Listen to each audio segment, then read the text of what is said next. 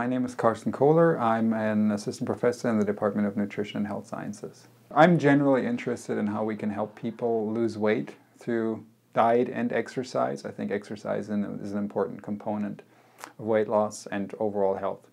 When we look at how how successfully people lose weight through exercise, we often realize that there's some people who lose weight and other people who fail to lose weight as they exercise, which is not good because they will feel less motivated to continue to exercise.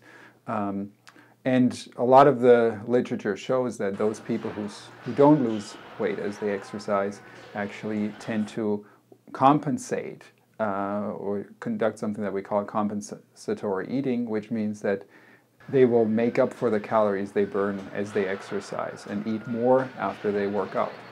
Now, if they eat more, the benefits of weight loss are gone. So that has been established in the literature, and we were wondering if we can maybe, through some simple nudges, get people to help them to not conduct this compensatory eating.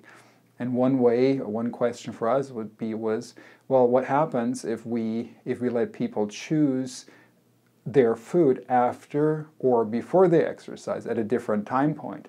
And we assume that people who or in this compensatory state, people would choose more, which would be after exercising. However, if we ask the same people before they exercise, they may make healthier decisions. So that's ultimately led us to the research question, which was very applicable.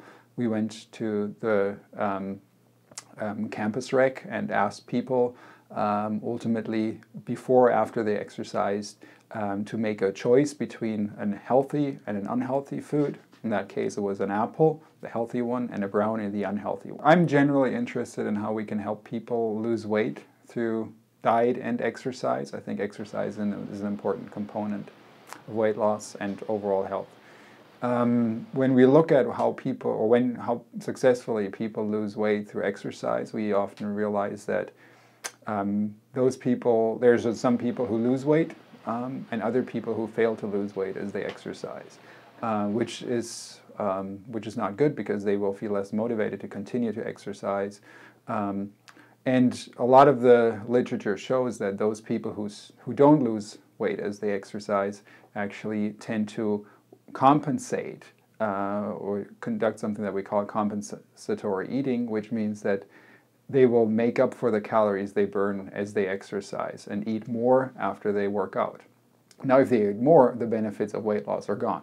So that has been established in the literature, and we were wondering if we can maybe, through some simple nudges, get people to help them to not conduct this compensatory eating. And one question for us was, well, what happens if we let people choose their food after or before they exercise at a different time point? And we assume that people who or in this compensatory state, people would choose more, which would be after exercising. However, if we ask the same people before they exercise, they may make healthier decisions. So that's ultimately led us to the research question, which was very applicable.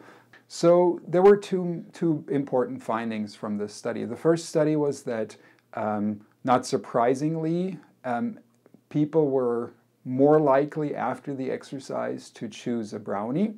The number of people that chose a brownie almost doubled, and inversely, the number of participants that chose an apple was lower when we asked participants after they exercised what they wanted to eat. So we can ultimately say that those people that manage to still eat an apple are probably more likely to lose weight through exercise. We would make that recommendation that they actually decide about their post-exercise snack. They make that decision before they work out, not after they work out. So that would help them to make a healthier decision.